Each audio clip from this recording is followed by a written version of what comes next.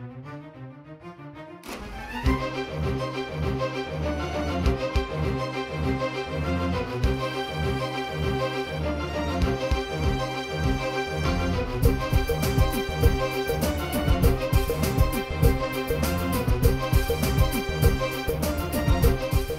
only young once, so make sure your youthful days are useful days. Welcome to this youth-focused edition of Jamaica Magazine.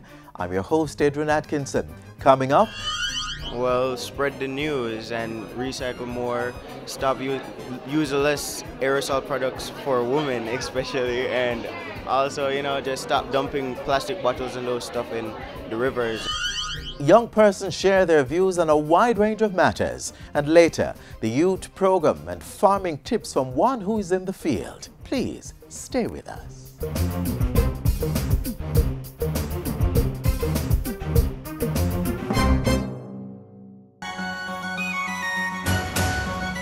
The JIS Heritage Poster Competition is here again. If you are an artistic teenager, the JIS Heritage Poster Competition is just for you. All registered secondary school students are eligible to enter. All you have to do is this: complete the entry form on the JIS website, jis.gov.jm. Then create a poster using images provided in the picture resources on the JIS website. And the topic: a moment in the life of a Jamaican national hero. Ensure that your poster is no larger than 11 inches by 17 inches and keep a copy of your poster. Posters will be judged on interpretation of the topic, originality, and presentation. Now for the submission details. Upload computer-designed posters using a cloud storage service such as Dropbox, SkyDrive, or Google Drive. Mail or drop off illustrated posters at the JIS head office or Montego Bay office. Deadline for submission is Saturday, November 7, 2015. So come on, unleash your creativity and win lots of prizes. For more information, contact the Jamaica Information Service at 926-374-026, extension 2137-2023, or email heritageposter@jis.gov.jm.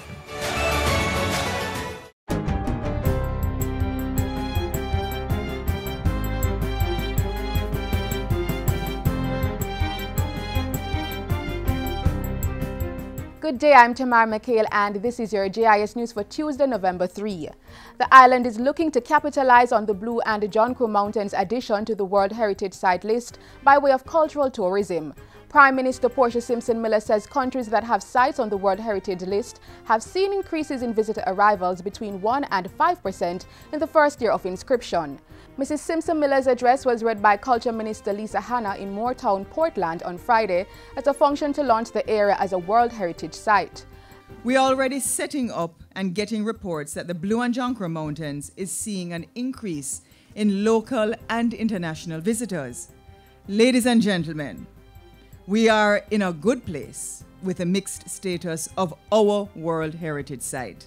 The Youth Minister said partnerships were being explored to implement several economic opportunities in the area, such as craft, food, living museums, and homestay tourism. The Ministry of Education has partnered with the Inter-American Development Bank, IDB, to launch a pilot project to train and mentor parents in mathematics. The project, which was launched recently, seeks to have parents work with their children to improve learning outcomes in the subject. We believe that if parents lose their phobia and ignorance of mathematics, they are likely to encourage their children to do the subject and assist them in doing their homework. And I should tell you that parents who want to can now pass this program and go on and gain the alternate high school diploma. The pilot will entail the use of coaches and trainers who've been identified to work with the selected parents in workshops and/or face-to-face home visits. The government of Japan also assisted with the project's development. More private sector merchants are being urged to join the newly launched Team Jamaica Value Card program. Under the initiative, over 100,000 government workers will receive cashback benefits when they purchase goods and services from participating private sector companies.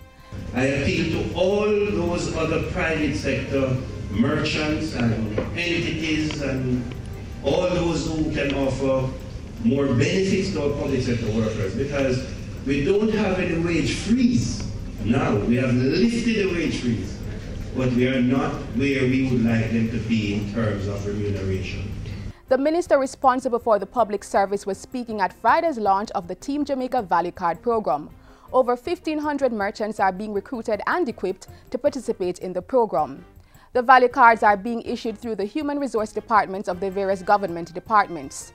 So far, 45,000 cards have been issued, with another 70,000 being prepared for distribution in the coming weeks. Despite the constraints of the economic reform program, government has committed itself to continuing to honor all obligations signed with public sector workers. At Friday's wage agreement signing with public sector nurses, Minister responsible for the public service Horace Daly said salary adjustments were being made as best as possible. And while we are not in intensive care, we are still on a little medication. We have to complete the reform program for the benefit of every single Jamaican. The nurses received a 7% salary increase over the 2015-2017 contract period and increases in all allowances. Friday's signing brings the government to 90% of wage negotiations with public sector workers. Plans are underway to provide the Jamaica Fire Brigade with additional fire trucks and a fireboat to complement its fleet.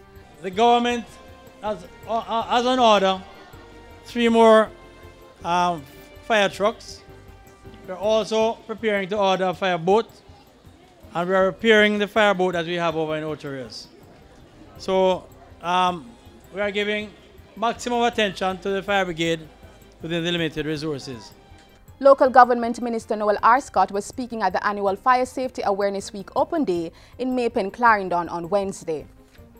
And finally, government is focused on reducing the number of deaths associated with non-communicable diseases, NCDs.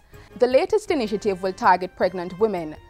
Our quest to reduce NCDs will have to be achieved through a holistic and all-encompassing approach, starting with the pregnant woman and even before, as she looks at her own diet. Chief Medical Officer Dr. Marion Bullock-DeCass was speaking Monday at the Dr. Layla Winter Commemorative Conference on NCDs in Children held at the Bustamante Hospital for Children. Dr. Bullock-DeCass said the Health Ministry's 5-year National Strategic and Action Plan was working to reduce the high levels of morbidity, disability, and mortality caused by non-communicable diseases. And that's it for JIS News today. I'm Tamar McHale. Thank you for watching.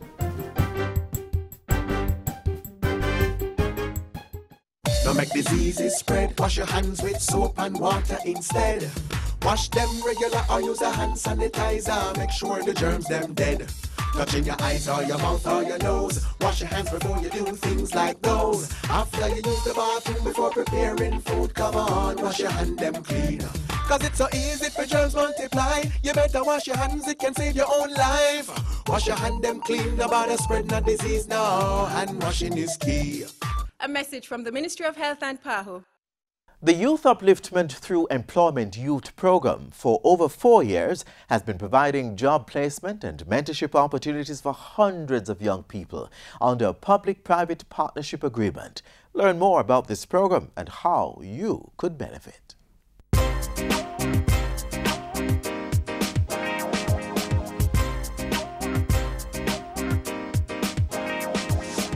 I'm on job experience, and now doing that and getting a little experience of that, I can know what the working world is all about. So when I go out there, I can know what to do. Each day we receive a stipend of $1,500, and I'm very grateful and thankful for that, because sometimes we don't have any money.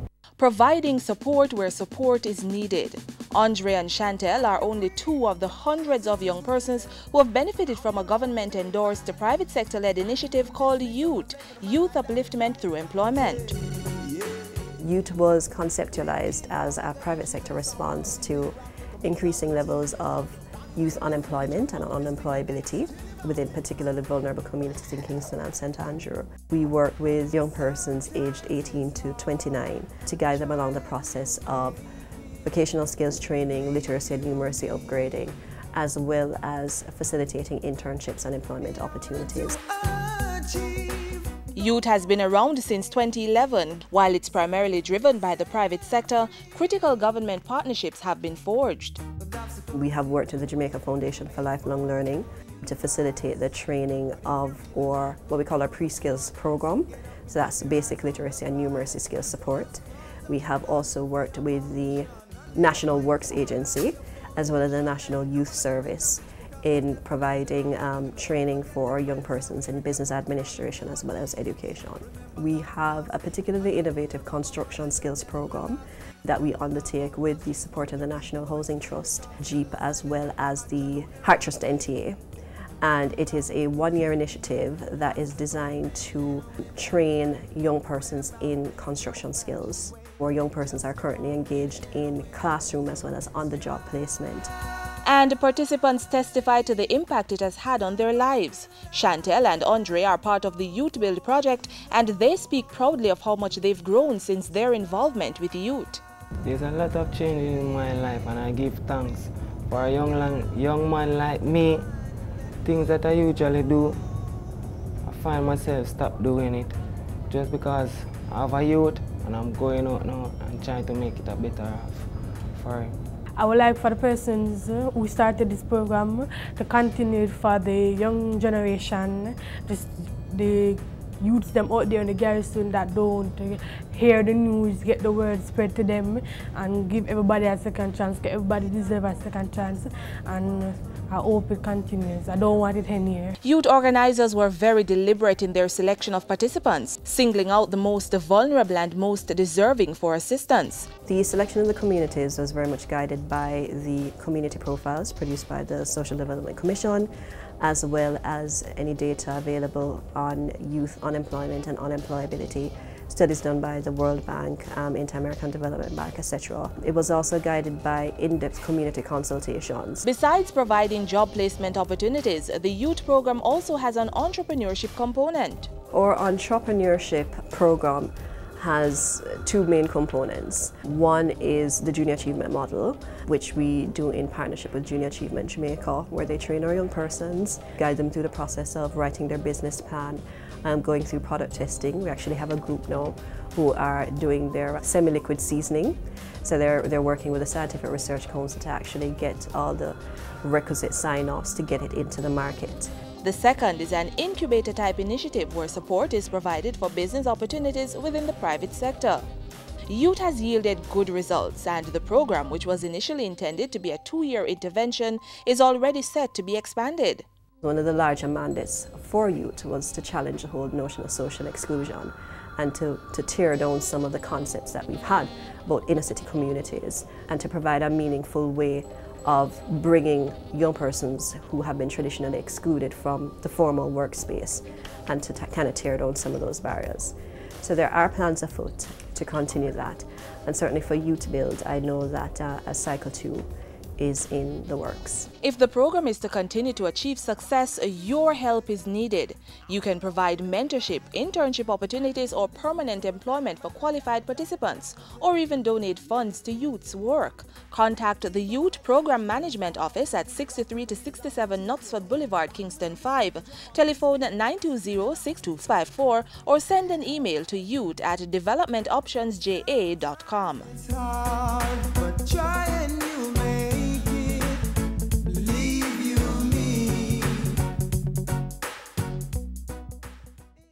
This is Romain Virgo. I'm here to appeal to all of the youths them to just stay away from crime and violence. We know the temptation, the money, the fast life. People say them rate you, but that will only take you nowhere. If you stay in school and focus, then you can achieve anything. Be your own leader. A gang is a dead end. A message from the Ministry of National Security.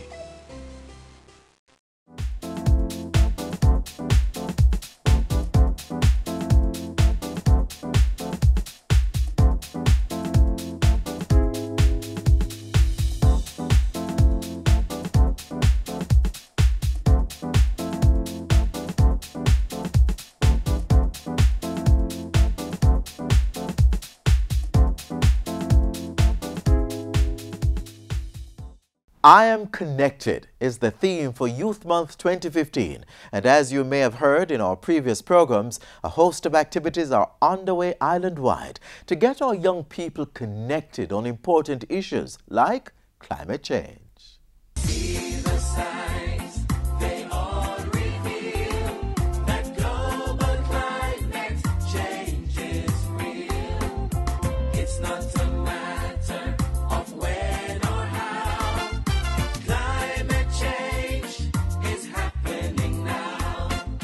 It's the second staging of the Youth Climate Change Conference, and we are getting in on the action. As young people, you are capable of participating in and changing the society in which you are all valued members. As such, you have an important role to play in addressing and affecting the issues of our world, including the factors that contribute to climate change. Very important. Have I been sleeping? About 1,000 students from high schools across the island, all discussing the global issue of climate change at Jamaica's Youth Conference of Parties. School Zone was happy to engage in converse with our students to hear their views on the matter. As it relates to climate change, there are many different factors that we must take into consideration, but probably first and foremost is actually information. As you know, that knowledge is power.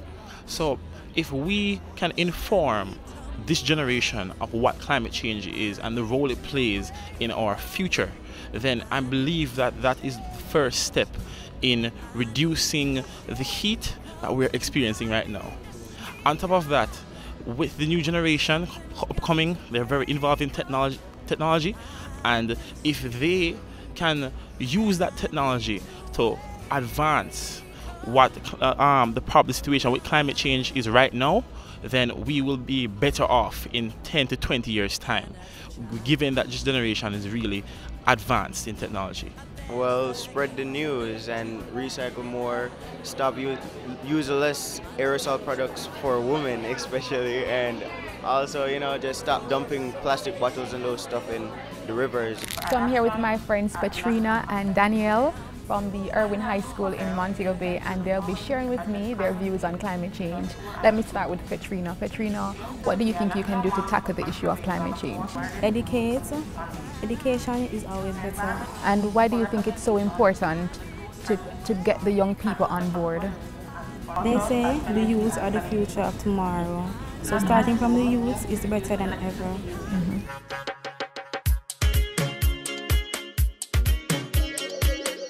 The conversation also included our youth with disabilities who had much to say on the matter. It is important that government continue the conversation surround climate change with persons with disabilities, and that can be done by having more workshops to include them. And through the language of signing, the deaf community shared their views. There's a place in your heart, and I know that it is love. Much brighter than tomorrow, and if you really try, you'll find there's no need. Those are some of the impacts of climate change which unfortunately have already started. Our students believe, however, that if we change our ways, we can slow down some of these effects. Their views are supported by government and other stakeholders. One of the solutions I think we should really push is that the point where they said that public sectors and private sectors should be involved, that really shows that the whole country is, coming together, public and private, to really solve this issue, even though it can't really be solved, but to slow it down and to get things on the right track. Individually, there's a whole lot of power that you have. And that power begins with understanding the need to do certain things to improve our common situation, whether it be shutting off the light, recycling, or buying products and working and supporting companies that support the environment. I hope that things are put in place after we have done all this talking.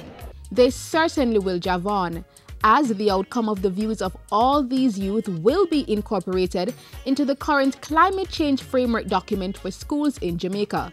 Suggestions included: we should include a paragraph on the use of wind turbines where appropriate, because not all schools would be in a local where those particular technologies can be used. All future building plans are to include and incorporate energy efficiency in their core goals. It was a fruitful convo for all the students, and in the end, outstanding schools and students were awarded. Overall champion was the Westwood High School from Trelawney.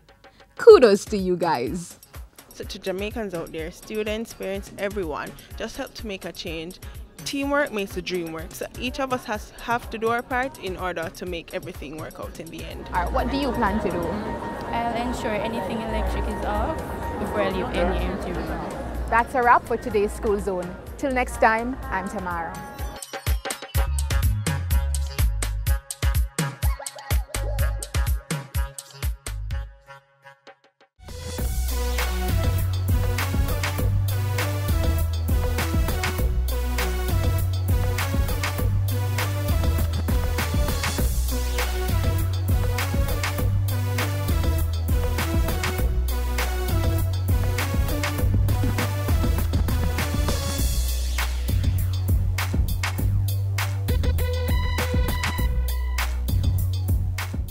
Householders, business people, school administrators, be on the alert. Help control the mosquito population. Destroy breeding sites. Empty old tires and all other containers where water can settle. Bore holes in old cans. Cover water drums and garbage cans. Wash flower pots and vases and clean pet dishes regularly. Protect yourself from mosquito bites. Cover your body as much as possible and use mosquito repellent containing DEET.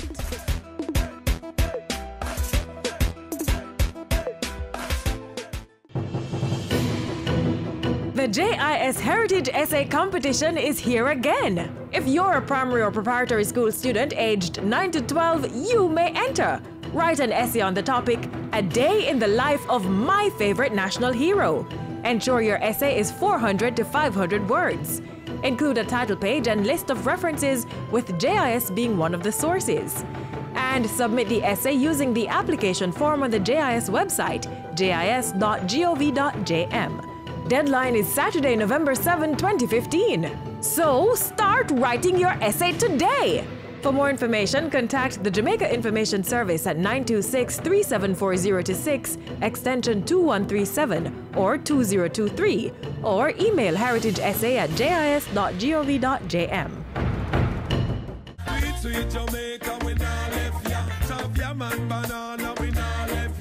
Finger-licking jerk chicken, Helsha fish and bami, with rundown yam and banana, roast breadfruit, sweet potato pudding. Jamaica food sweet. So let's make a pledge to use more local produce and less foreign goods. Let's grow what we eat and eat what we grow. Eat what we grow, grow what we eat continues to be the national agriculture slogan, and many youth are seeing its value, so much so that a number of them have begun considering agriculture as a viable career option. Swain Sangster is one of the many examples. My name is Swain Sangster. I attend Newell High School and I'm from the parish of St. Elizabeth. When I get older, I have a lot of choices to make, but I would like to have a business in farming to help to feed the nation.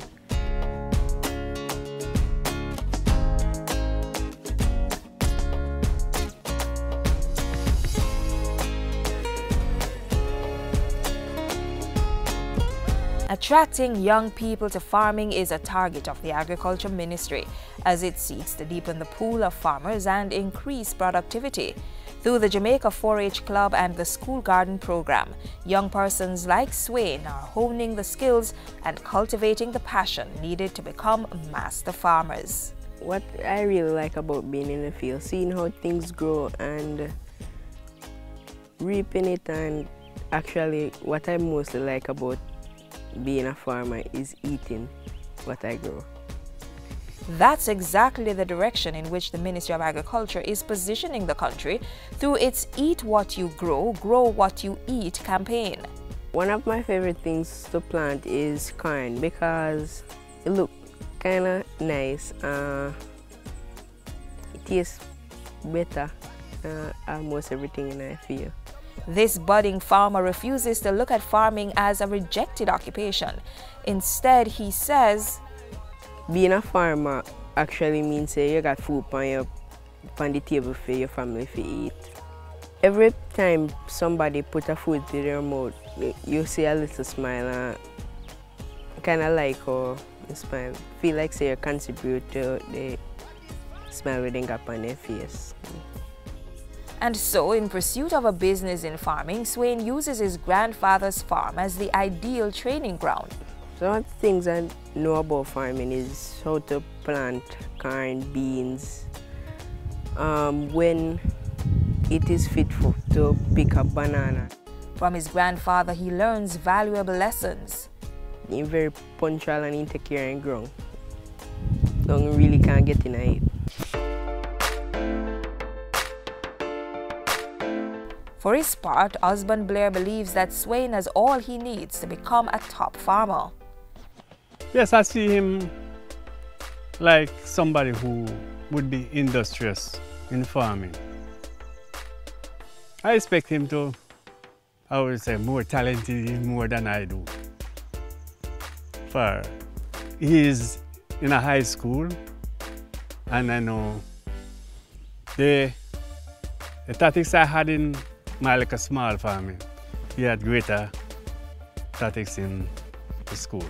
And while pursuing what he loves, boys will be boys. Shawty, will you let me take you home?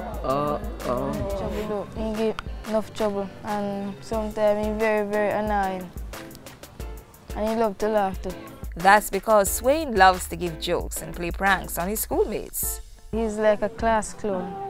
He would give people names and start calling them and everyone would laugh.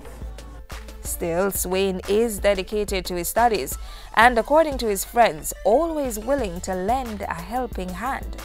Like if you don't have something, he'll give you like you don't have a pencil and he has one, he'll like break it into two and give me peace and he'll take peace. And this generous side to Swain extends to his future plans. My brother is also like farming, so I would like to create a business that they could also be co-owners with me. It is Swain's dream to become a billionaire one day, and he believes that with hard work he will become one. He do good in farming. Most of the times when he go out to farm, he does well. He always get good scores in agriculture. Swain's songster, passing on the message of growing what we eat and eating what we grow, fulfilling the Agriculture Ministry's mission of getting more young people involved in farming.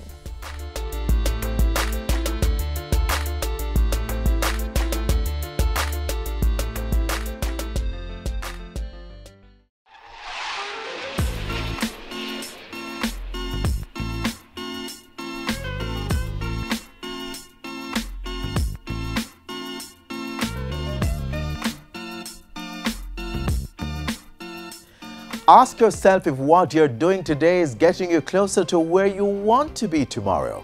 That's our final charge to you as we close the pages of today's magazine.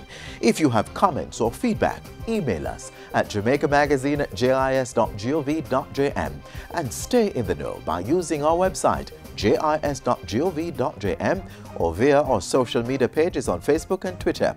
You can also download the JIS News application from the Google Play Store. This has been another informative edition of Jamaica Magazine. I'm Adrian Atkinson. Thank you for watching.